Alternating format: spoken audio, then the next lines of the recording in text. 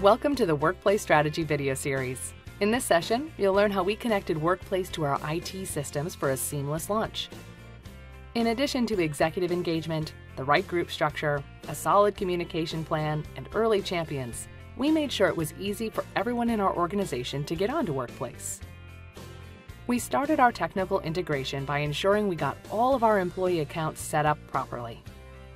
We considered managing people in Workplace directly using a CSV file or even the SCIM API, but we decided to make the upfront investment to connect Workplace with our existing identity provider, as that is our source of truth for employee information. It also made sense for us to connect Workplace to single sign-on, so our employees can access Workplace as easily as any of our other tools.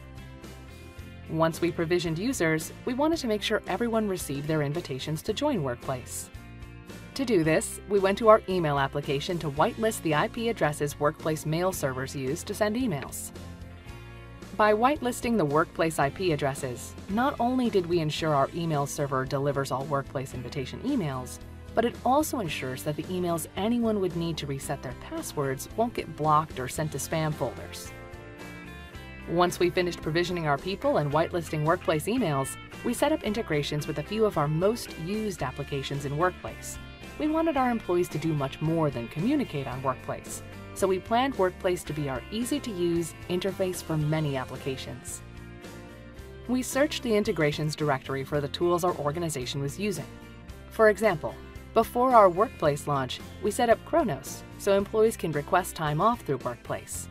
We integrated Microsoft SharePoint so people can share and collaborate on their documents in Workplace. And we set up ServiceNow so employees can request help from IT right in the IT Help Desk Workplace group. We wanted to get our integrations right, so our people would go to Workplace first for getting all of their important work done. Now, it's your turn. Prepare for your Workplace launch success by planning your technical integrations. And if you are looking for more best practices, check out the Customer Resource Center. Happy Launch Day!